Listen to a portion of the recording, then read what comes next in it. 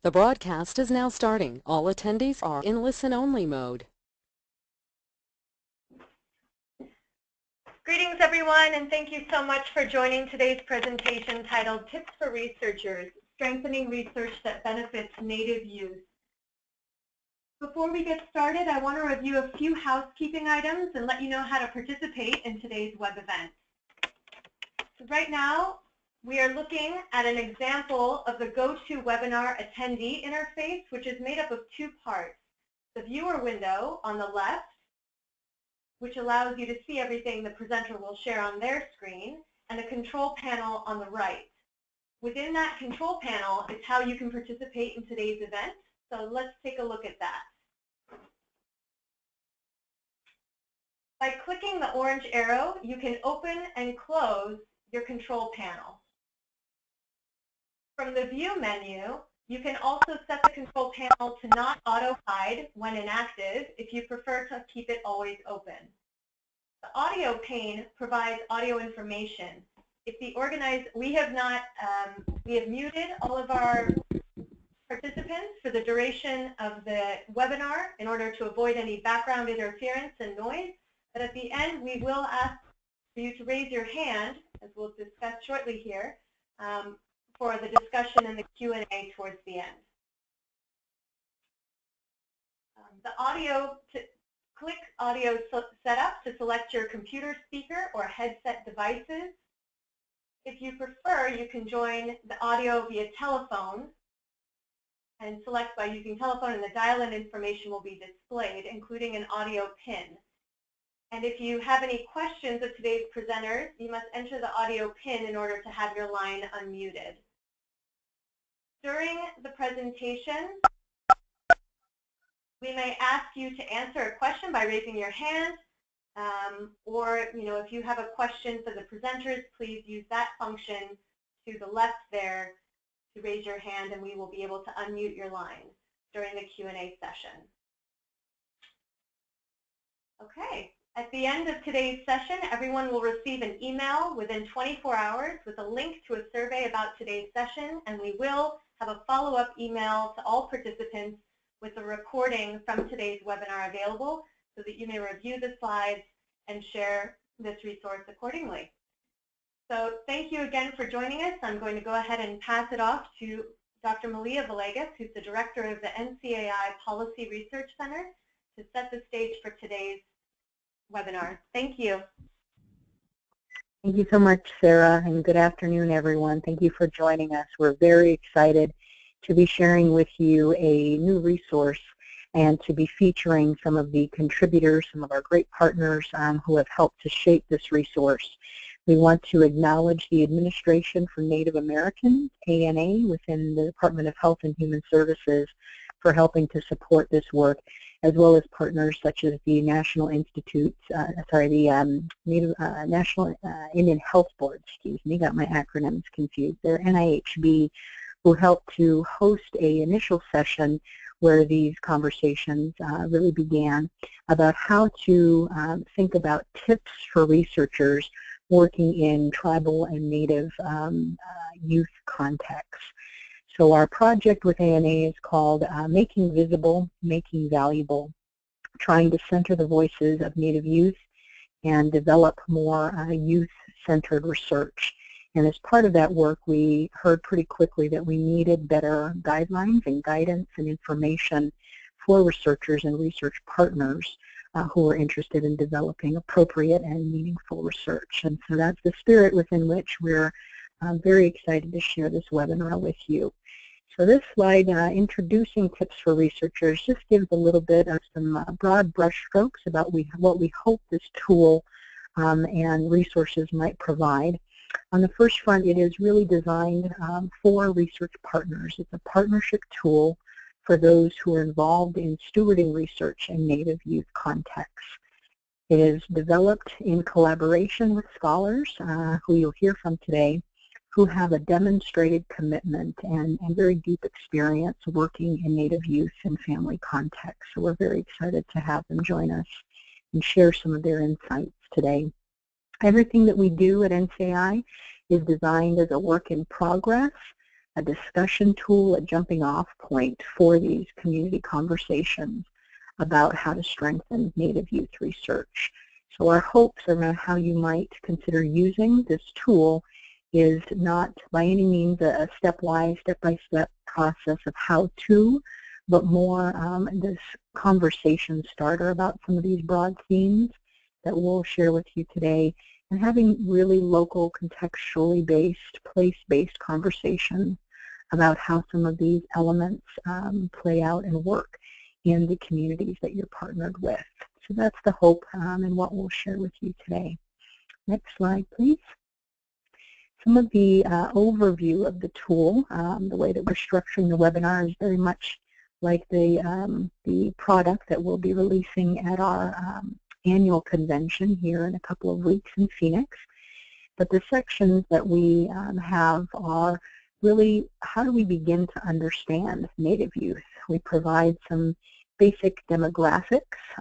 We know that Native youth make up about 42% of our total American Indian Alaska Native population, where youth under the age of 25 make up 34% of the total U.S. population. So we are a very young community, and that's a big part of why we want to provide more direct resources here and give some insights. But Native youth are as varied as our tribal nations, so it's very important to really think about how context and place and history and local experience matter to their realities and their experiences.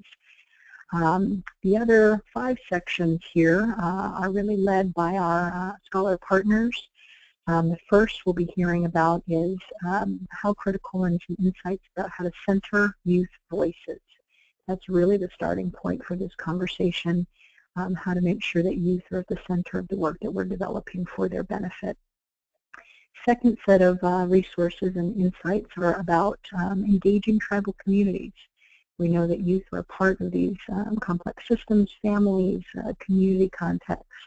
How do we appropriately engage those communities and networks that they're a part of?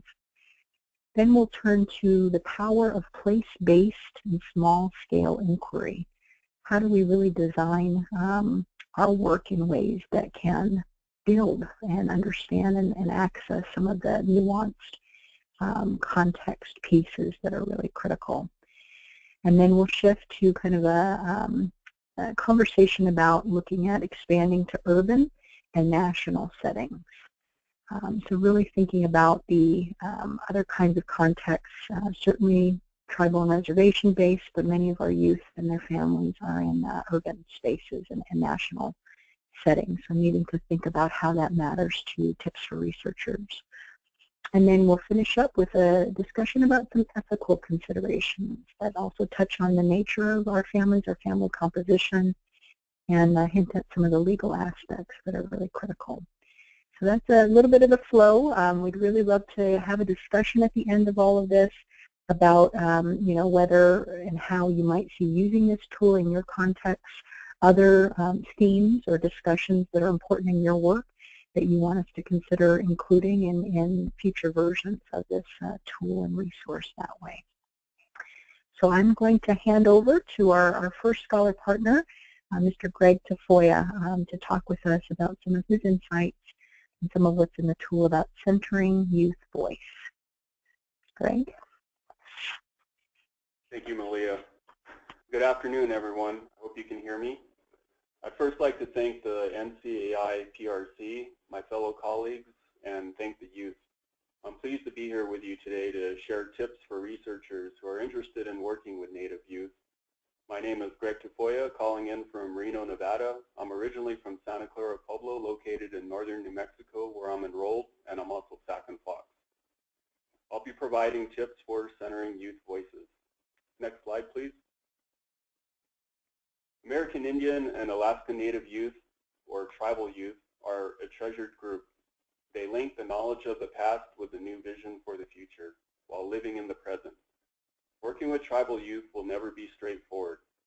A researcher aiming to meaningfully engage youth in research must make an intentional effort to consider many dynamic contextual factors at play with this contemporary population. Native youth are proof of resilience and survival. They are here in the present because of the sacrifices, creativity, and strength of those who came before us. They are also living visions of our future and will be responsible for sharing our collective memories and histories. In the present, this population is unique in that more than ever, they need to negotiate multiple worlds and a multitude of information. Just as a reminder, we're using the definition of youth to be from birth to 24 years of age and depends on how tribes define this stage of life. This could mean the millennial generation and Generation Z, for example. These demographic cohorts are the first tribal populations to grow up in a digital environment. Technology and social media has influenced nearly every aspect of their world, including education, socialization, and access points to information. They see, hear, and process what is said about them, their families, and their culture. They can be online and digitally connected, even if they live in remote frontier lands, as easily as off-reservation youth living in urban settings. They can cross cultural and geographic boundaries much more than ever because of technology. Therefore, it's critical that researchers be mindful and reflective of their own values and approach when engaging youth in research. We're on slide 3, by the way. Every aspect of tribal communities or a tribal system can influence tribal health and the well-being of youth. This view is similar to using the social ecologic framework to determine key influencing factors to health outcomes.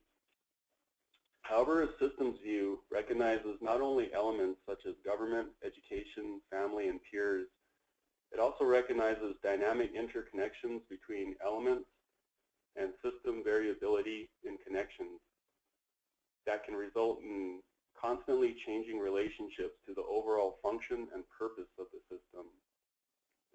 This perspective asserts that those within the system know solutions to issues. Therefore, centering youth voices in research can be different between successful and unsuccessful research projects.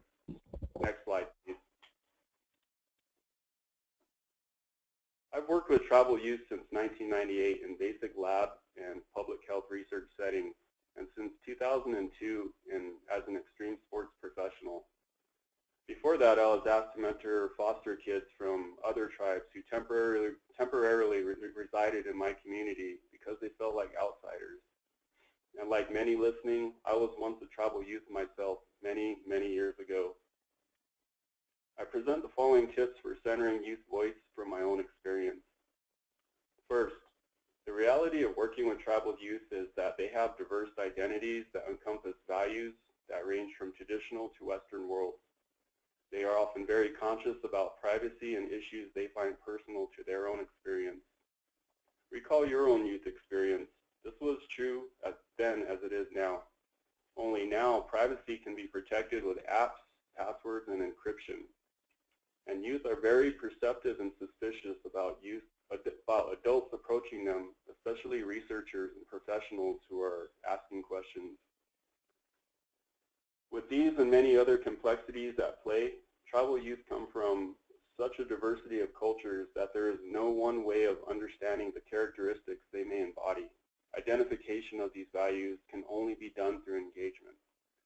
Second, centering youth voice and experiences allow a researcher to gain insight to what is important to youth. National and state level data sources have gaps that can challenge how a researcher thinks of health topics, causing misalignments in tribal perspectives, causing misalignments with tribal perspectives and youth priorities. Third, tribal governance, sovereignty, and politics are elements of the system. Research for too long has ignored the interconnections of these elements and variability in connections in relation to community well-being, especially youth wellness. The fourth and fifth points are related. A reciprocal relationship between youth and researchers should focus on building capacity. Research should look beyond assessment that tend to describe tribal youth as being simply a high-risk or vulnerable population. Instead, consider the strength-based perspective where, for example, community knowledge understands that youth are reminders of resilience, survival, and success. Youth should be placed at the forefront of research through direct participation so that they're heard at the beginning of an effort instead of an afterthought. It's very important for researchers to gain system insight by learning about what's been done before, what's preferred, and what communities and youth desire. Working within these parameters will result with research activities that fits within culture, respects existing capacities, and likely to be more effective and sustainable. A researcher may find that research activities that resonate with tribal community systems results with improved governance and approval processes. Finally, a systems view gives researchers permission to say, "I don't know," and encourages the paradigm shift from the role of being an expert to being a constant learner, allowing the researcher to orient themselves to complex and linked context. When researchers portray themselves as the expert, youth might be put off. They easily sense a researcher who is more invested in their own agenda rather than the interest of youth. They may not develop meaningful relationships with that researcher and develop mistrust instead. And there's no fun when this happens. Adults are key parts of the system, but will always have a knowledge gap by virtue of not being a current youth in the system. It's important to acknowledge that the lives of today's youth are complicated by dynamics that were not a part of the experience of earlier generations. Adults may not know what's going on in the lives of tribal youth. Rather, they can only try to be informed by the youth. This requires that researchers invest in learning about the youth context through relationships with the youth, who are the experts in their own lives. This can be fun to do with youth, and humor is always beneficial. Researchers need to embrace their guest status, and this is true even in the case of a researcher working in their own tribal community, as they're operating in a distinct role and must develop relationships from a new system orientation. Researchers operating under federal or state funding or through policies that are a part of an outside force and influence means guest status. Guests who carefully listen to community wisdom tend to generate research that is actionable and beneficial to tribal youth. Next slide, please. Last slide. So in summary, I can't stress this enough. American Indian and Alaska Native or tribal youth are a treasured group. Adopting a systems view when working with tribal youth centers their voice and their knowledge of the system that can uncover solutions to issues that are relevant to research. Their perspective can cut through system complexity. Using the approach, researchers acknowledge they are constant learners and accept they are guests in the community system and promotes respectful engagement. Research should leave youth and the community system better off by learning about and supporting existing capacities. This is a strength-based approach. Thank you for your attention. I'll turn the slideshow over to the next presenter. Thank you so much, Greg. Really appreciate the insights and just the honor and respect with which you always bring to the work with our youth partners. We'll turn now to another scholar partner that we have to talk about engaging tribal communities, Catherine Burnett. Thank you, Catherine.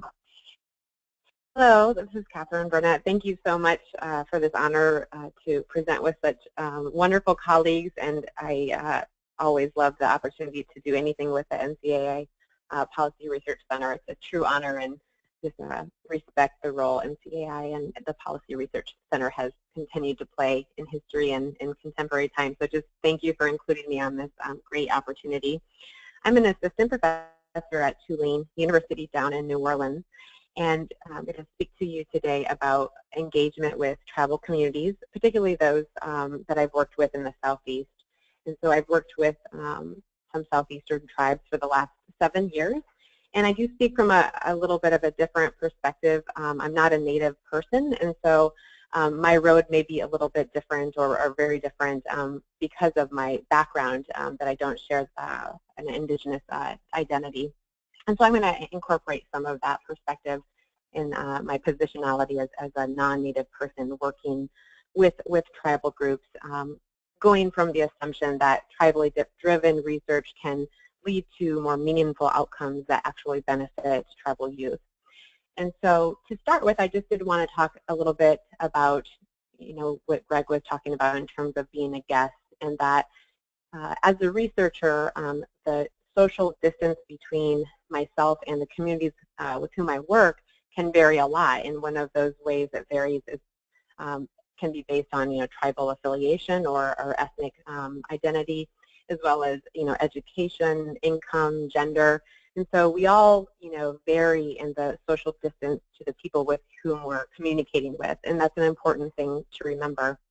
And with that, there's also power differentials. And so I come in with a certain educational background and living from living in a geographic area that may be familiar or unfamiliar with the people that I'm working with. And so I'm always aware of what I may represent to the people that I'm working with. And also just a lot of the work that I do has focused on historical oppression and trauma and how that is related to violence against women and related health disparities. And just like the context of historical oppression and trauma has affected the social reality of people today, it also has affected research and the baseline trust of research for a lot of Native communities. And so there has been a context of harm done through research. Sometimes people have used research in a way that hasn't benefited tribal communities or have misused information that was identified for a certain purpose. And so there's a context of real experiences in that, if you talk with people today, that they can tell you stories about how research hasn't always been done and may not be being done in a sensitive, beneficial way for tribal communities. So there's understandable mistrust that as a researcher, I'm walking into that and need to remember that. And so because of that, one of the things that I found has been important has been to shift that balance. And there's certain methods that kind of do that automatically, like community-based participatory research. And it's so important to build trust and relationships and to demonstrate, a commitment and that you want to contribute in an appropriate way with the communities that you're working with to really gain entree into any community. And so before, as a non-Native person, before I even got to a position of doing research, really, one of the things that I did was actually to do research on the research process itself and interview both Native and non-Native researchers who had, multiple years of experience and just ask them, about their experience and what they recommended. And so some of the things that came out from that initial research of preparation was just creating mutual respect and trust. So having humility that as a non-Native person, my role will never be the same, and that my role is to contribute and to hopefully highlight the voices of Native youth and Native, ideally researchers to do this work as well. And so always knowing that my position is always different as a person from outside communities. And then also finding the harmony among multiple worldviews and thinking about, indigenous worldviews versus more Western worldviews, and also looking at those power differentials that have been placed to each of those worldviews. And then just deep commitment and responsibility. And because there has been this context of historical oppression, everything I do matters. And first of all, the purpose is to do no harm. And if I can contribute, how can I contribute in an ethical and culturally relevant way? And so everything I do is very important. I think about the implications of that, particularly because of this context of historical oppression. Next slide. And so I don't want to go, there are, from that research that I was talking about, there were kind of some tips that the researchers have identified. I'm not going to go through all of these in detail, but I did want to provide them. There are different tips that I've included and integrated in the research I've done, and I think they've led to some success in that I've been able to work with communities long term. And these are some of the things these are some of the reasons I think it's actually been very fruitful, affirming, I think, for both myself and hopefully the communities that I work with. But some of those things are listed here in terms of working with insiders, building a reputation, humility, being transparent, getting to know people in the community. I did ethnography where I lived, with the communities and therefore kind of gained familiarity. You can go to the next slide.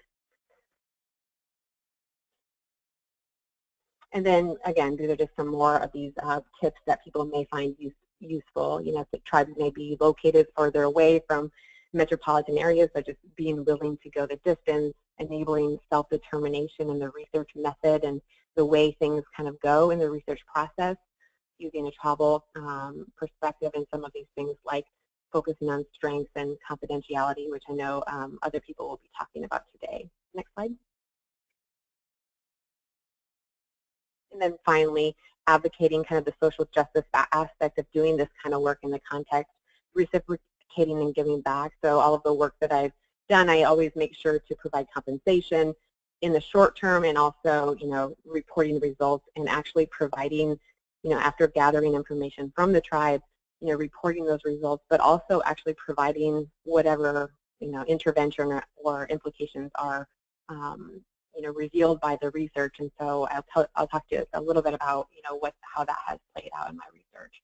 And then one of the most important things has been fluidity and flexibility in the research process to go with the flow of the tribe that you're working with in the community partners. You can go ahead and go forward. And so in terms of working with youth, I've worked with two separate, southeastern tribes, one that is federally recognized and one that isn't. And so the infrastructure has really varied in each of those tribes. They're about, a few hours apart, but very, very different. And so that fluidity and flexibility has been so important. And one tribe, there is more infrastructure where there might be like a boys and girls club, and those, I have connected with partners in that to access youth and work with youth, whereas the other tribe doesn't have as much formal infrastructure, and so it's been more word of mouth and relationship building, and people then will invite me in to work with the youth. So the work that the example of the work that I've done started with violence against women and girls, and what I found when I talked with women who had experienced violence is that they went to their families for support, and that the families made such a difference in whether the women had more positive outcomes or not, and that the violence started in childhood for over 80% of the women I talked to. And so from that, I've been working on a culturally relevant risk and protective factors framework, using that systemic framework, and especially focusing on family resilience. And in doing that, I've talked with about 400, tribal people from 2 different tribes, and had subsamples of youth, adults, professionals, elders, and about 30 of each of those, along with focus groups and whole family interviews. And in that, the youth have identified, risk and protective factors, and that process has been very different with the 2 different tribes. And so it's been really important for me to trust that there are protocols, and that the people that I'm working with, will guide me on those protocols, and that having patience to get to the information. It's been a very affirming process. It's informed a survey, so we've identified risk and protective factors that people identified through storytelling, which worked really well, and people enjoyed that, so using that method worked well. And then this informed a survey to look to see whether these risk and protective factors do predict outcomes like mental health and violence. And I just got the results back, and I'm finding that they are really some strong results, particularly family resilience as being a very large protective factor for mental health and violence-related outcomes. So I'm very excited about that. So that's all to say that I do think when you're very embedded and working very closely with the community, that we were able to create this culturally relevant survey that actually I think yields very exciting results, and is informing a prevention program that focuses on the whole family and promoting resilience while preventing substance use and family violence. And so I know I'm about out of time here, but it's a long-term process of 7 years, but it's really has been so affirming to start, from scratch and really then actually contribute in a way that hopefully will benefit the communities directly. So thank you so much. Thank you so much, Catherine, for the insight and just the explanation about the process. Investing in that relational process is really what is going to strengthen the research partnerships and the outcomes. And just to again reiterate that there's the richness of what these scholars have contributed will be coming out in this resource that we'll hope to launch and share in a couple of weeks at NCI's annual convention, so you can read more there. Now we're going to shift to another scholar partner, Tarjeen Niazi-Mintz, who's going to share with us her presentation. Tarjeen? Thank you. Can you hear me okay? We can. Perfect. I'm Tarjeen Niazi-Mintz. I am the co-director of the Office of Research and Sponsored Programs at the American Indian College Fund. I direct the College Fund's Tribal, College, and University Early Childhood Initiatives. I'd like to express my thanks to Dr. Villegas and her staff at NCAI Research Center for inviting me to participate on this panel. Next slide.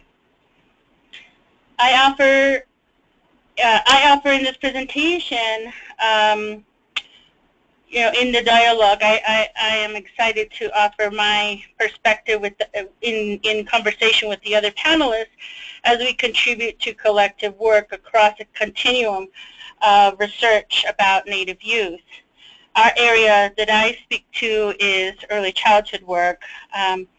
So in terms of the research emerging from Native communities and institutions, we tend to think about research as needing to contribute to more generalizable knowledge.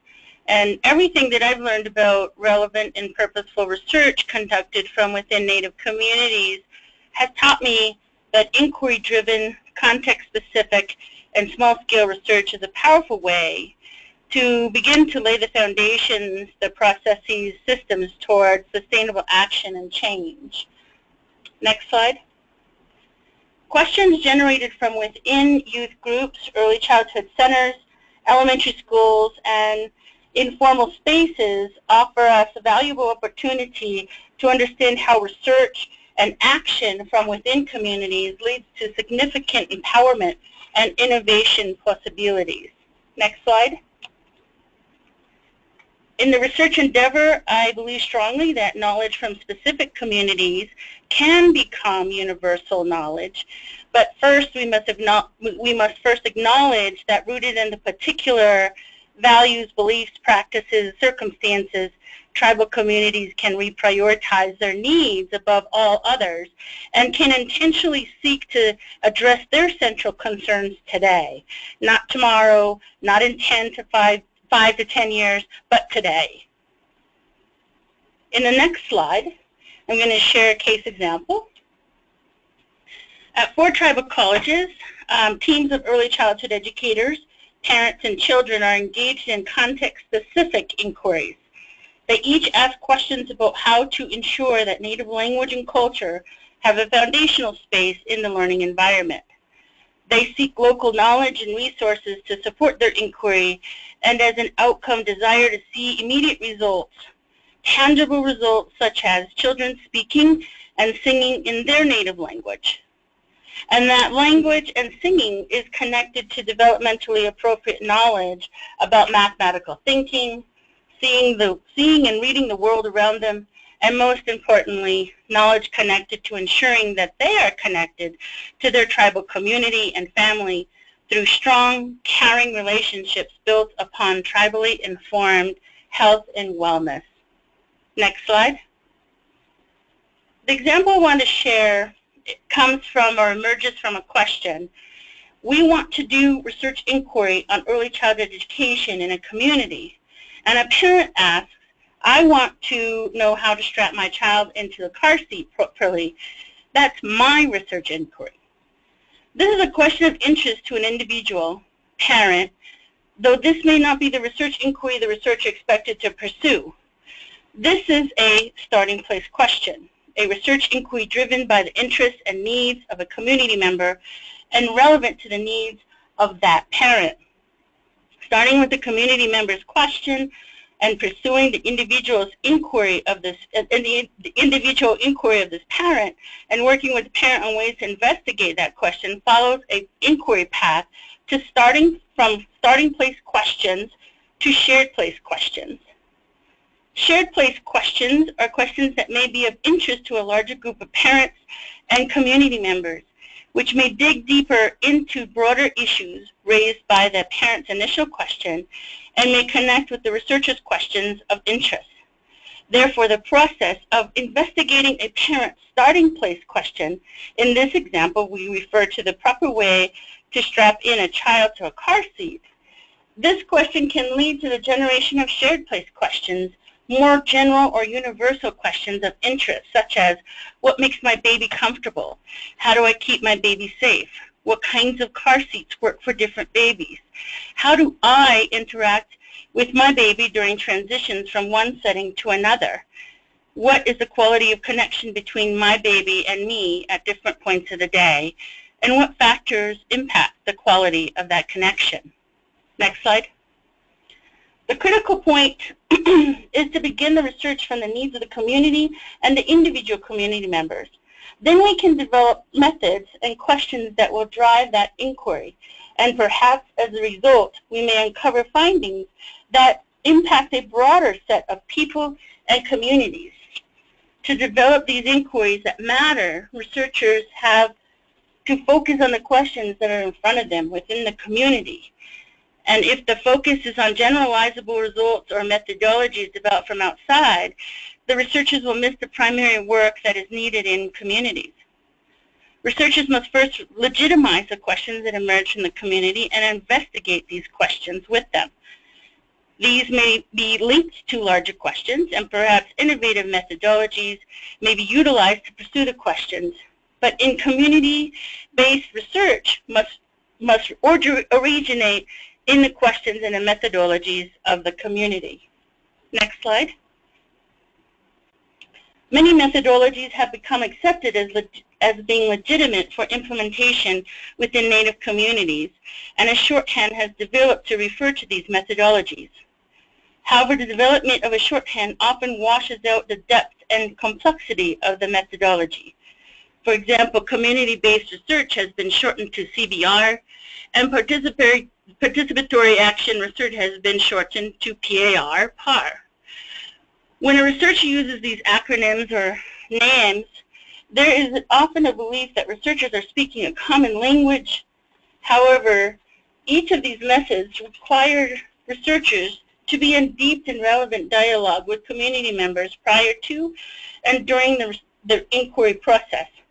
A dialogue that will make the methodology look different and unique in each setting based on the community's questions, the community's needs, and the way in which the methodology can be implemented to best serve the community's inquiry needs.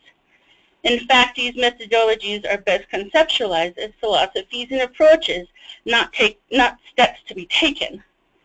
The approach requires the researcher to think of the community needs, not their own, as driving the research. The specific ways in which the methodology is implemented will vary from community to community, from individual inquiry to individual inquiry. Next slide. One way to think about this concept of inquiry is to think of fry bread, a food that is common across Indian country. There are many different recipes for fry bread, different across communities. Fry bread may look and taste different. Flavors that come to the forefront, there are different sizes, puffiness, taste, and texture. And these differences may be based on different traditions, available ingredients, climate and location, how and in what the bread is fried, and philosophies about food. Yet there are commonalities: water, salt, flour. So when we talk about fry bread, we are talking about we're generally talking about a familiar food and a cultural connection, but each of us may be thinking about a different taste, texture, or experience. There's not one way to make fry bread and not one taste for fry bread. And similarly, there is not one way to implement community-based inquiry research or participatory action research. And these methodologies represent philosophies and approaches to research that will be different in different communities and for different inquiries. The evidence for successful community research is in relationships researchers developed with their communities. And these relationships develop into questions that can be investigated systematically and that will help immediately address issues important to the community. This can also give individuals and the community a process for investigating in a small-scale way their questions as they develop into researchers within their own communities. These are the essential ingredients of purposeful and important research with Native communities. Ultimately, with Fry Bread, if a community does not see itself in the ingredients, they are not going to want to partake of it. Next slide. What needs to happen in order for researchers from the outside to support and engage in this type of inquiry stance and approach? Be prepared to suspend methodology discussions until you understand the goals of inquiry from the perspective of those the research will inform. Be prepared to suspend the idea that research knowledge you are uncovering and revealing must be generalizable. See the varied processes and the approaches as a generative process that may include protocols that are not talked about outside the community. Avoid dropping the research package of results and findings into communities. Help communities unwrap and discover what is research. Next slide. Researchers bring with them passionate areas of inquiry. However, tribal communities have their own passionate areas of inquiry that may then become buried in the process. I've had the intention to take the inquiry from collective visioning through implementation, through full reflection, and plan to disseminate information together. And finally, consider with the community the policy implications starting at the local level. And my final slide. Please visit the American Indian College Fund's website, particularly our TCU Early Childhood Initiatives, starting with our Restorative Teachings Early Childhood Initiative. You see the address on the slide. Also follow us on Twitter and join our social media discussions using hashtags NativeECE, Restorative Teach, and SLO for Life. Thank you for allowing me to contribute to this dialogue. We're very excited about what tribal colleges and their early learning centers can teach us about the power of place-based, small-scale inquiry. Thank you, Dr. Tara-Jean. I think if we believe that diversity is excellence and that our research must benefit the youth and families we serve and partner with, we really need to ground it in the realities and the interests and priorities that the communities and the youth set themselves. So thank you for that great presentation. We're going to turn now to Michelle Sarche, who is another scholar partner, to share with us a bit about her presentation on expanding into urban and national settings. Michelle? Hi, everyone. Again, this is Michelle Sarche, and I'm not seeing the slides live, so are you on the title slide with the TRC logo? We are. Okay, great. So I am with the Tribal Early Childhood Research Center at the University of Colorado in the Colorado School of Public Health. And I've had the opportunity as a clinical psychologist and tribal member myself to work in some aspect of youth research for, I don't know, 20 plus years. So thanks for the opportunity to share a little bit about my perspectives on youth research in tribal communities. So the next slide that starts with context. So two of the areas that, from my perspective, I think there are opportunities for researchers to grow our research-based knowledge of Native youth development are in urban contexts as well as in national or regional settings. So much of the current research data on Native youth emanates from studies that have been carried out in partnership with one or a few specific tribal communities. So some of the work that's already been highlighted by Dr. Burnett and Dr. Tara-Jean Yazzie Mintz is really focused on the critical value of having those studies that are very specifically place-based. And so again, these studies are critical for all of the reasons that they've both outlined. However, it is important to take some of these best practices that Dr. Burnett outlined and some of that community-driven inquiry that Dr. Yazzie-Mintz was talking about, and take those same approaches with adaptations to urban, national, and regional contexts. So I'm first going to talk about urban contexts. So according to the 2010 census, 71%, or the majority of the American Indian Alaska Native population, resides off tribal lands. I think we all are aware of that fact, and the majority of our citizens are in urban areas across the country. For example, some of the cities with the largest populations are New York City, Los Angeles, and Phoenix. But cities with the largest percentages of American Indian and Alaska Natives are Anchorage, Tulsa, and Norman, Oklahoma. Right around the 10 to 12% of the entire population of those cities is AIAN. And so there's very little data. There are data out there on the health and well-being of urban American Indian populations in general. But in terms of urban youth, overall that data is fairly limited. But in terms of Native youth, the data suggests there's unique sources of strength and challenge for Native youth in urban contexts. These are intertribal communities, and there may be intertribal identities espoused by those Native youth. There's a lot of mobility between the urban and, for example, reservation-based communities. And relative to their non-Native urban peers and their Native peers living on tribal lands, some of the existing data shows that healthcare access may be more limited and that certain health disparities might be greater. And so researchers have the opportunity to partner with tribal communities to better understand the nature and scope of Native youth in urban communities, their strengths and their needs, understanding risk and protective factors that may be unique to urban American Indian and Alaska Native life, and then interventions that are relevant given, again, a culturally diverse urban Native context. And then the next slide.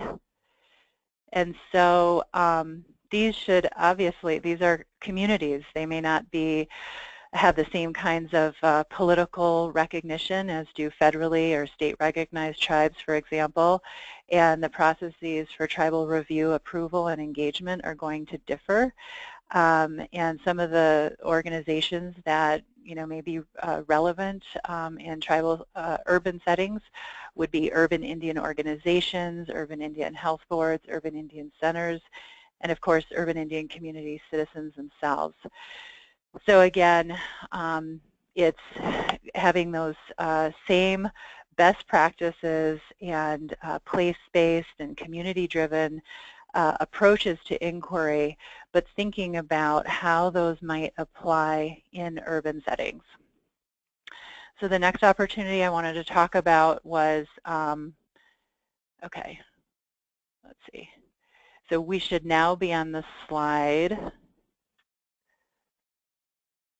Okay, oops. The title says Opportunities for Tribal Youth Research in Urban Settings, but it's actually, the content is about national and regional settings. So anyway, so national and regional level data for tribal youth can document strengths and needs that are common across Native youth regardless of their individual tribal backgrounds or community context. And these data that are national or regional in scope can support dialogues on critical issues of Native youth well-being related to health, education, and justice. Again, that may transcend geographic or tribal boundaries. And these kinds of national or regional data can be a powerful collective voice in advocating for resources on a national or regional level, again, to support strengths and address needs, for example, at a program or policy level. Those data can also be a point of comparison for individual tribal communities to determine the relative standing of their youth on any variety of outcomes, health, education, what have you. And these data that are, again, national or regional in scope are not a replacement to locally driven or contextualized data, but can offer a complement. So the next slide, again, this is about national and regional level data. Those data can be very hard to come by for anyone who's gone out looking for nationally representative data on tribal youth. A lot of times, sample sizes in large national studies of American Indians and Alaska Natives are too small to report on separately if they're included at all.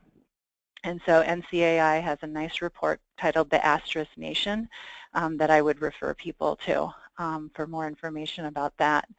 And so again, using researchers' knowledge of community-based and tribal participatory approaches and best practices, there's an opportunity for researchers to be a part of translating those same kinds of processes. Again, they're going to look different, but how do you take that to a national or regional scale?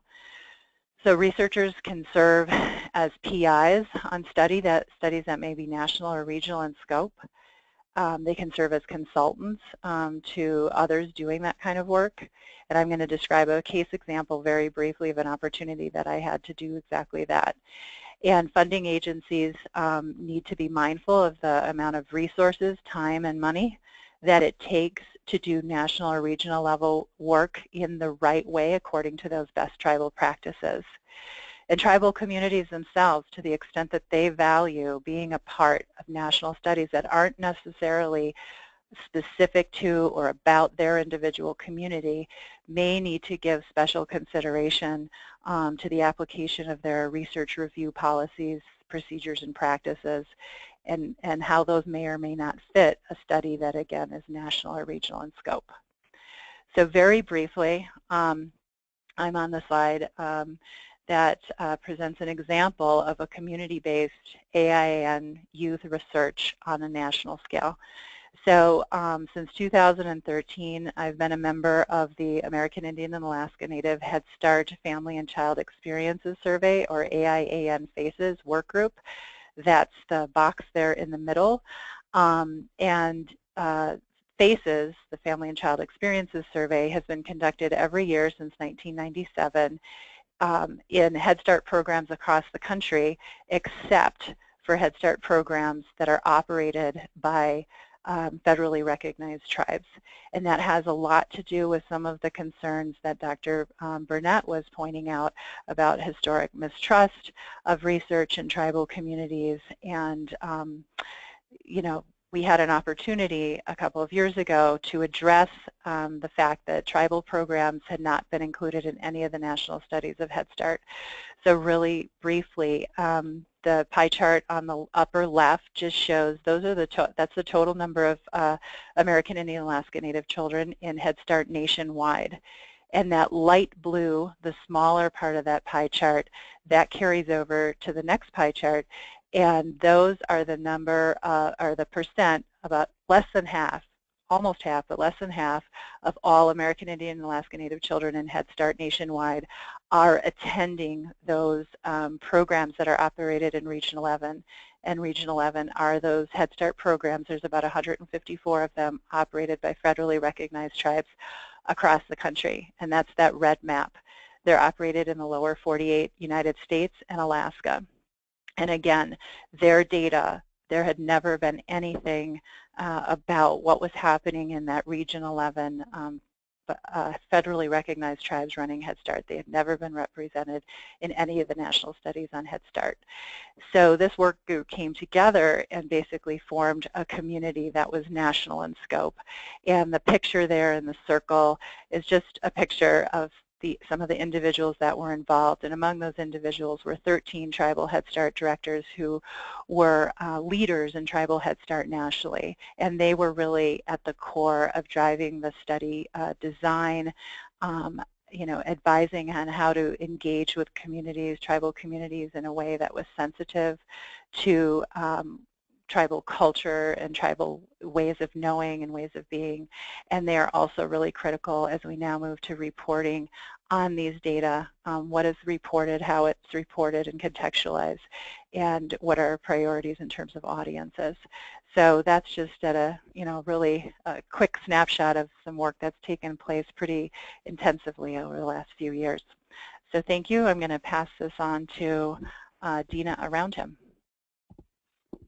Thank you so much, Dr. Michelle. We appreciate the insight, and if we are going to pay attention to the realities facing children and families, we have to consider those living in urban context or moving between rural and urban contexts, as well as what's happening programmatically within these national level programs. So thank you for those wonderful insights. We will now turn to Dina Aroundhim to share our last presentation from one of our scholar partners. Dina? Good afternoon, everyone. My name is Dina Aroundhim, and I'm a citizen of the Cherokee Nation. I'm also a Collaborative Research Center for American Indian Health, or CRCA Fellow, at the Policy Research Center at NCAI. I've really enjoyed working with everyone who's contributed to this document, and do want to acknowledge that a lot of what I'm presenting today is based on work that was presented at the initial NIHB post-conference session, which included presenters such as Catherine Burnett, Michelle Sarche, Dr. Teresa Brockie, who's at the National Institutes of Health. Greg Tafoya gave comments, and Carolyn Hornbuckle has been really integral in planning that session and also working with us on this document. So next slide, please. So what I'm going to be focusing on today is kind of hopefully solidifying a little bit of the themes that you've heard so far in the other presentations. I'll present some possible ethical challenges and solutions that will be important for considering whenever you're doing work with American Indian and Alaska Native youth related to the themes shown on the slide. But I do want to acknowledge that this is not a comprehensive list or framework for thinking about ethical considerations when working with youth, and also that it's not something that you should only engage with or think about at the beginning of a research study, that really it's something that you should check in with regularly throughout the research process.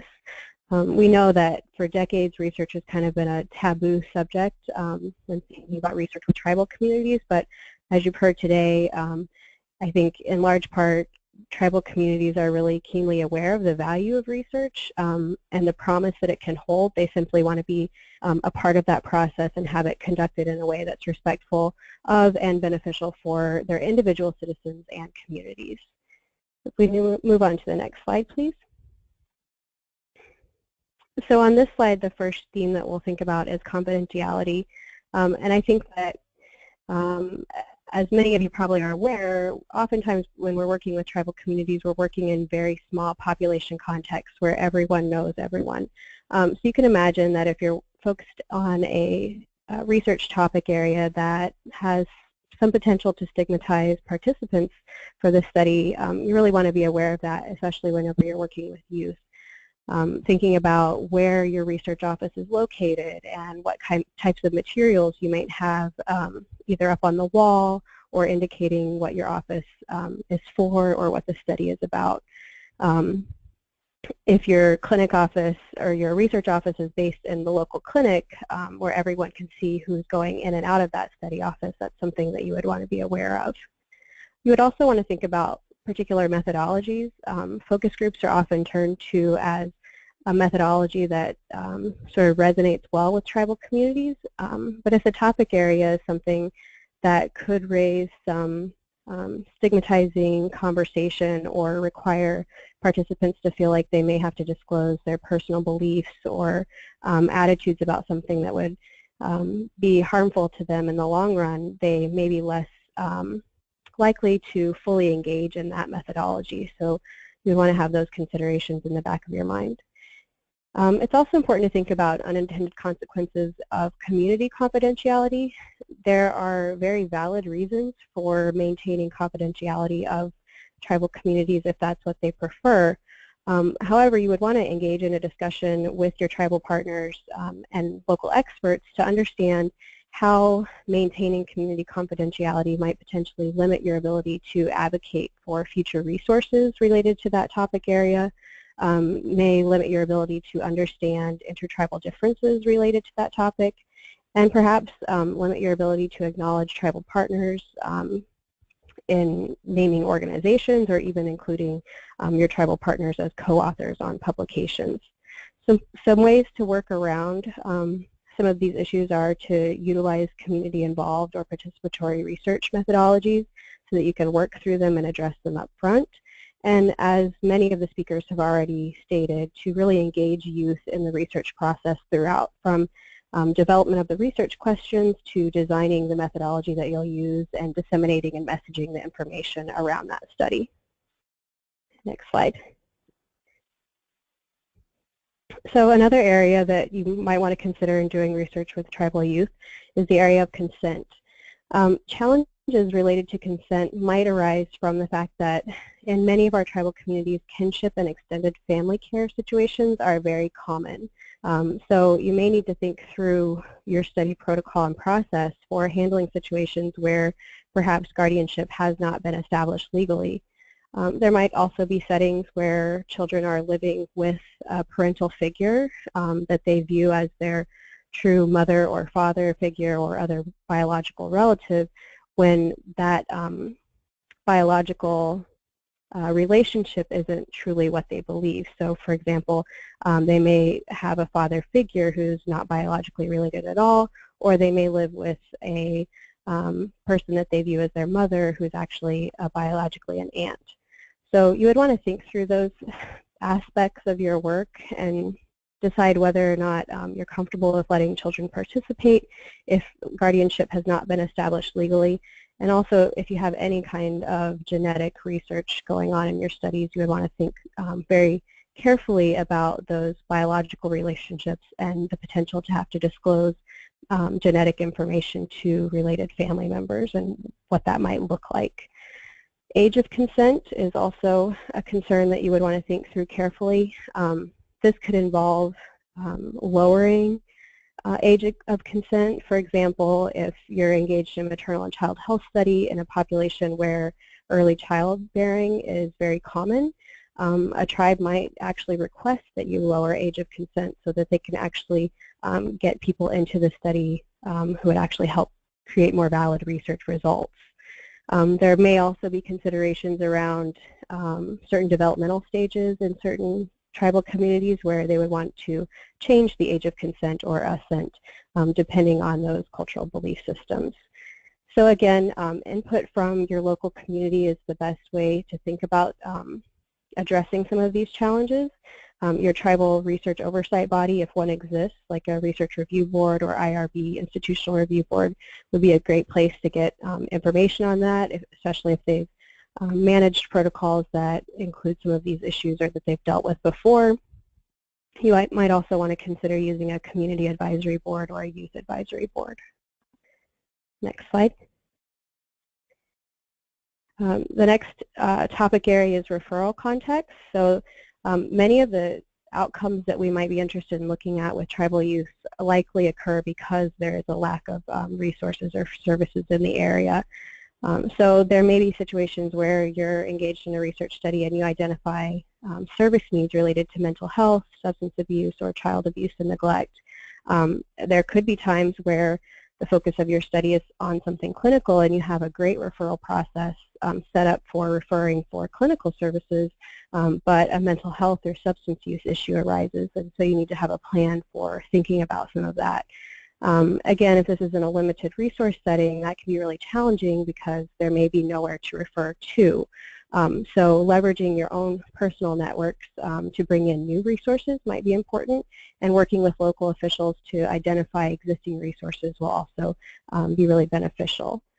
Again, CBPR is a great way to do that.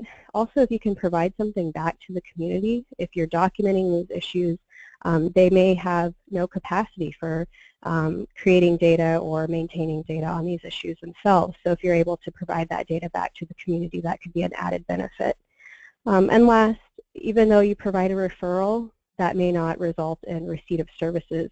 So it's always great to provide an on-site culturally appropriate debrief mechanism such as smudging or something else that participants could access if they're interested. And it's also great to provide these for study staff as well, because they may be hearing a lot of difficult information that they need to process so that they can continue to do their work. Next slide.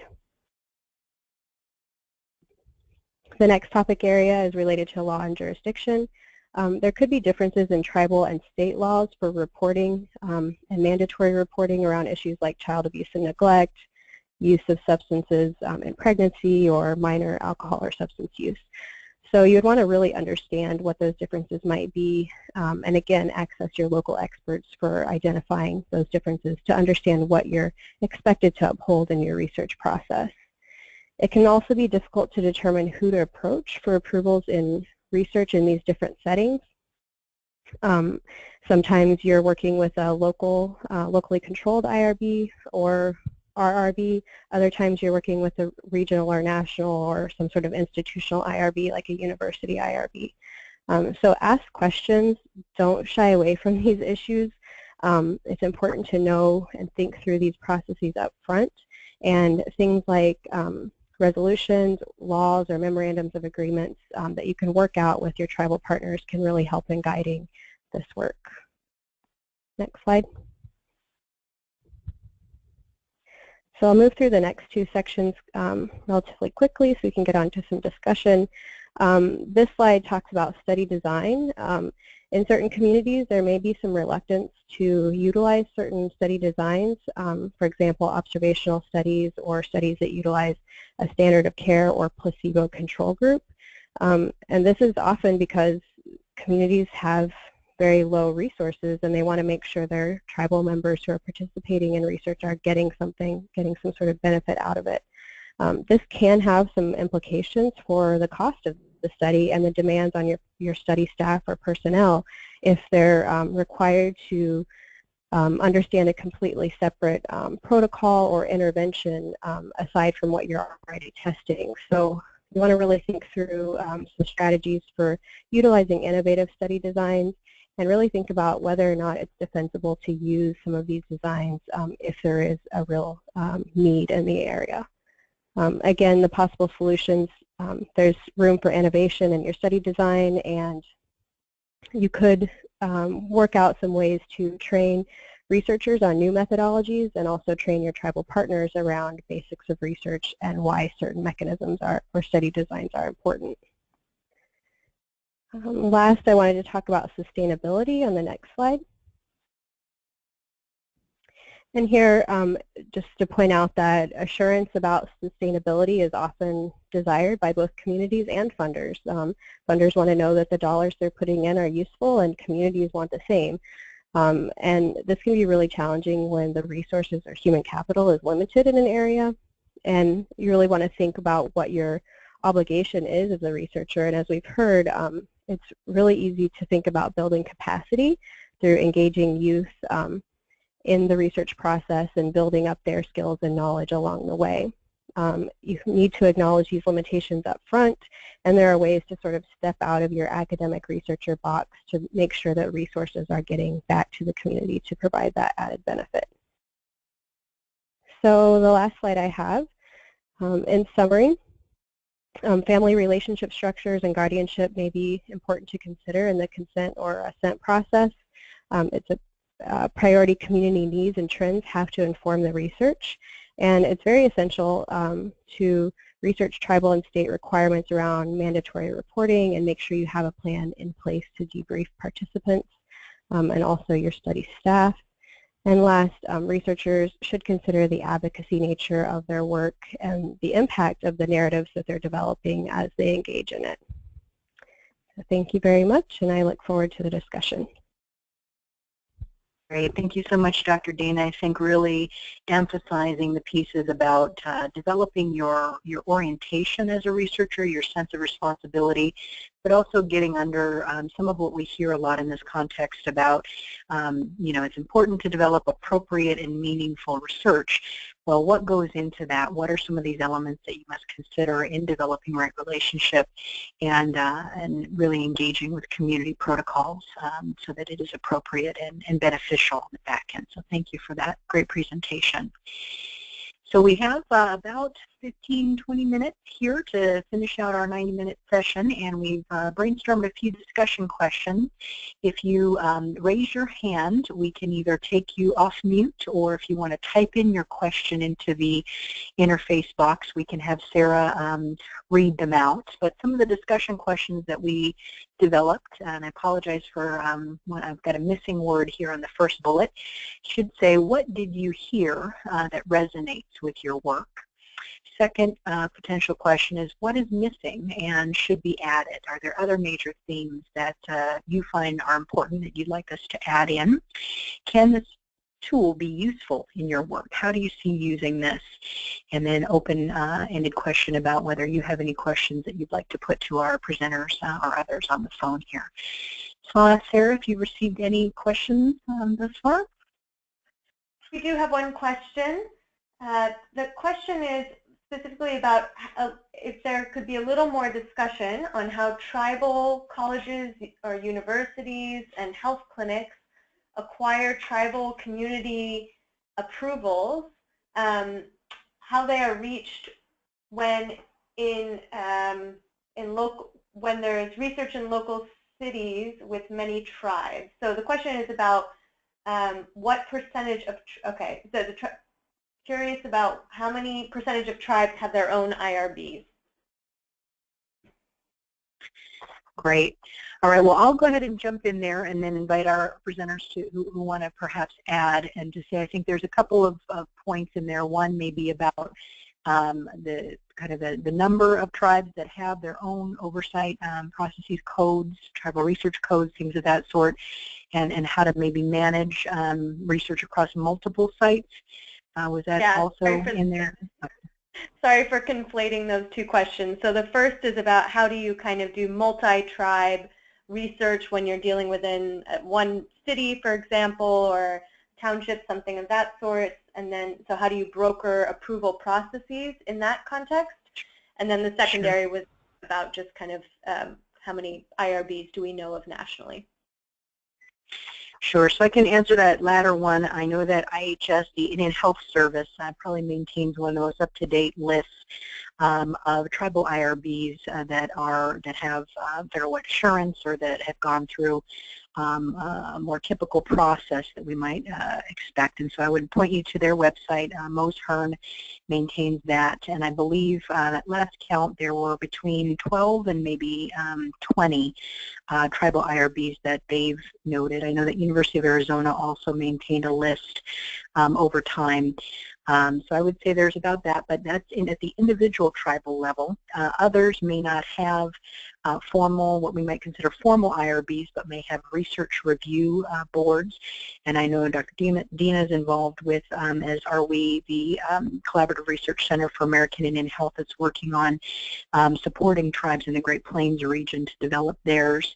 There are also intertribal bodies, such as the Rocky Mountain Tribal Leaders Council up in the Montana-Wyoming region, and they provide oversight to research that's happening with more than one tribe in their region. They are a tribal body, and there are others that support support partnered work to provide tribal oversight, such that if a tribal research proposal comes up in the region, universities might partner and provide an opportunity for tribal leaders to serve on an existing IRB to monitor and manage that. So there's a number of different kind of arrangements and models out there to ensure tribal oversight. I would also say that we've been tracking some efforts specifically there in Arizona.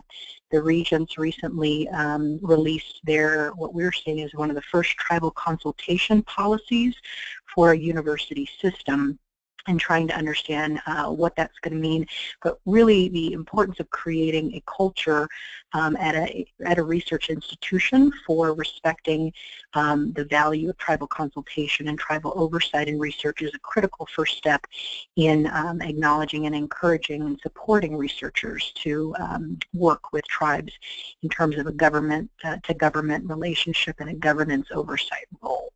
So there's a few that we're monitoring on that front. Are there other comments from the panelists in relation to that question? This is Michelle. I'm not really sure how to guide on the question for like in an urban setting and what that means for official tribal review. Say there's a citizen of a particular nation living in an urban area. I think different tribal research review entities have different, you know, policies, if you will, about whether or not, say, a citizen of the Cherokee Nation living in New York City. They may have different, I'm not saying that the Cherokee Nation IRB does or doesn't have this policy. It was just an example of a tribal citizen in an urban setting. But I think there are some tribal review entities that may claim that they would have to review any studies that their citizens would be involved in wherever they may reside. But I'm not sure how practical that is, you know, from either the tribal review board side or the researchers side, and I would be curious to hear other panelists' understanding of that and how to respond to that question.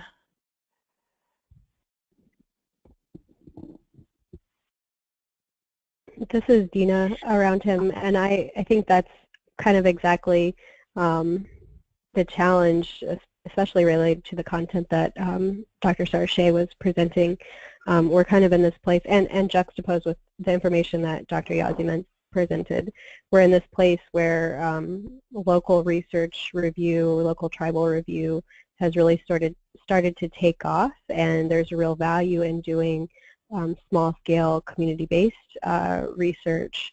However, at the same time, we have research growing at the national level, and we're really just starting to understand where some of the challenges might come into play with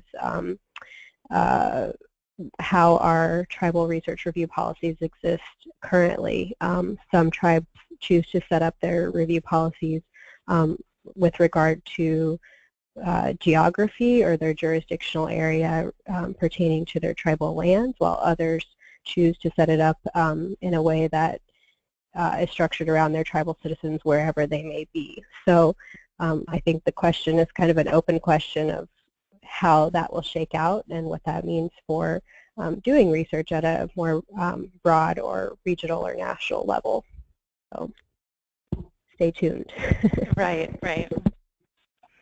The case example that I presented of the national study with Head Start, that happened in 21, randomly selected from those 154 tribal grantees, tribal communities, and we went through the tribal review policies in each of those 21 communities, and you know, there was negotiation along the way, because I think models that pertain to research happening in a specific, you know, jurisdictionally defined, geographically defined, federally recognized tribe, let's say, those policies and procedures don't always map on to other models for research. So in this case, the study was not about any one of those tribal communities, and the data will never be reported on at a tribal community level.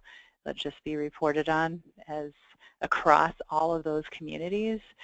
And so there were discussions and negotiations, I guess you'd say, on all sides to come to agreements that were both practical and feasible on the research side, but also felt acceptable on the tribe side, with all those sensitivities around tribal ownership of data and that kind of thing.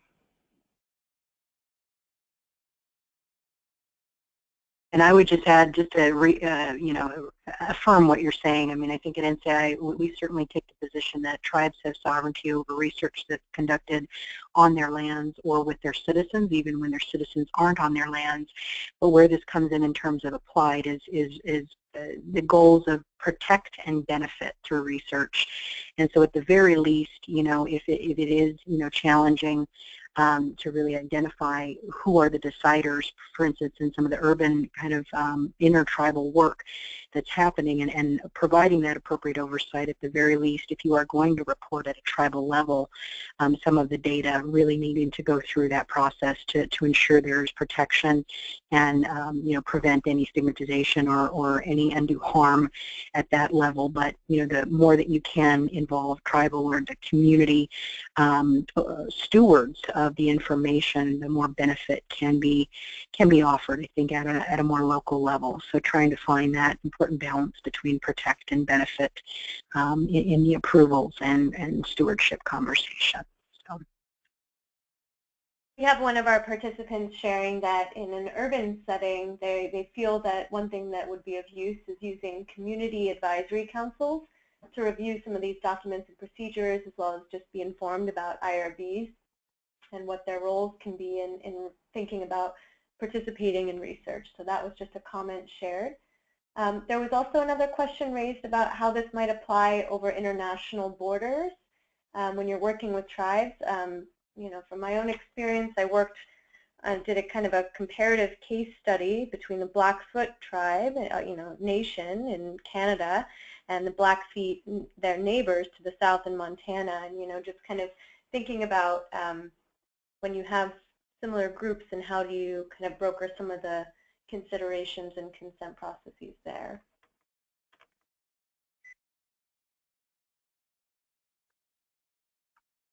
Absolutely, and I think I would just add just this notion about place and thinking about borders and how place still connects people, groups of youth and families, how they may experience those places in particular ways, and the responsibilities to steward decision-making and research across those, I think, would be similar. It's really about making sure that there's those protections and those benefits in light of the places that people are moving across. Certainly comes up in terms of the mobility that I know several of our presenters talked about today.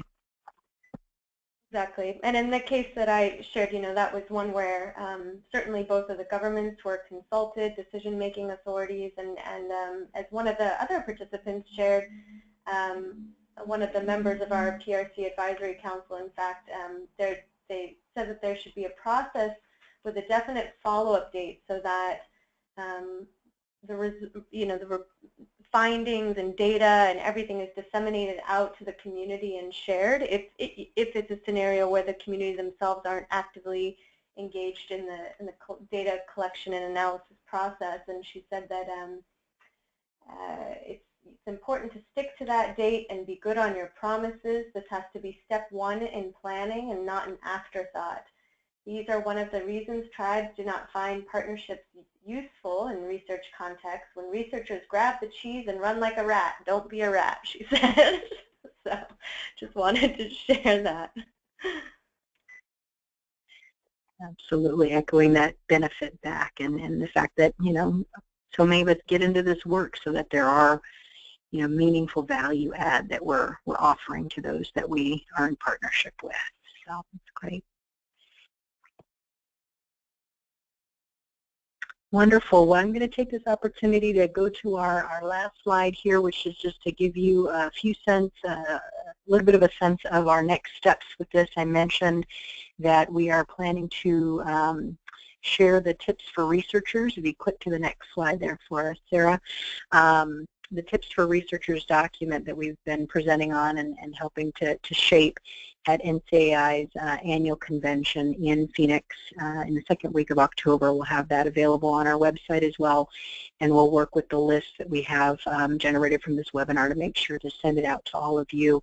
And we'll be sending out the link to this webinar in case there are others who are not available at this time or not able to get on for whatever reason, so that you can share the link if they'd like to watch and hear some of what we presented today. I really want to thank our presenters very much for all of their time and commitment to making sure that there is meaningful value added to our Native youth and families and the communities that they work within and live within as part of this resource. Also, if others of you have information on some resources that you'd like for us to include we will have a resource guide that we'll be adding to as part of this Tips for Researchers document. So please do send through any information or resources that you'd like for others to be made aware of, and we'll do our best to synthesize that and add to that over time. Also, if those of you are on the phone or know of others who have case studies, we're going to be developing a series of case studies both in kind of text-based and video form to continue to add to this, this guide. And we have a few that we've been collecting, and you heard a little bit about. There are 4 or 5 cases presented in the guide, but we'd love to add more. So if you have others that you'd like to put us in touch with, ways that we can develop tools abstracted so it doesn't have to be named in terms of the community or the researcher, but just to give people some examples of best practice and information that would be helpful in improving the field, that would be really appreciated.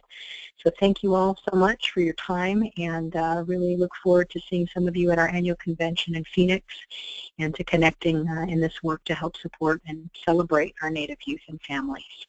Thank you all. Have a good afternoon. Thank you. Thank you. Bye.